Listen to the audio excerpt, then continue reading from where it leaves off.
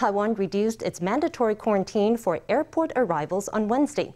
Incoming passengers only have to complete 3 days of quarantine, down from 7, as well as 4 days of self-help management. Also on Wednesday, Taiwan began letting people pick up friends and family at airports for the first time since last June.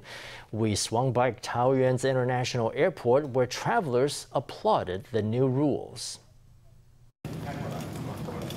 Travelers pushed their luggage out of the airport. A shorter 3-day quarantine came into effect on Wednesday, with entry capped at 250,000 arrivals a week. Not only that, airport pickup by family and friends is allowed once again. Travelers say the new rules are a game changer. 什么时候知道可以就是请亲友来接受？我当天的时候就知道了，他一公布的时候我就知道了。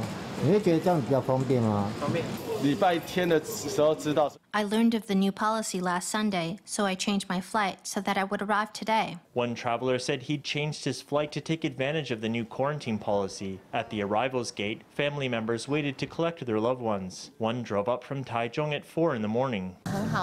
The policy is very good, the 3+4 policy, although the last 4 days will still be spent in a quarantine hotel. This is just an opportunity for me to see him. As a mother, just seeing him puts my heart at ease. To wait for family and friends, not a few people parked their cars right at the terminal curbs. Airport security officers were sent to the scene to dispatch them. 不能让你长时间停放在这边。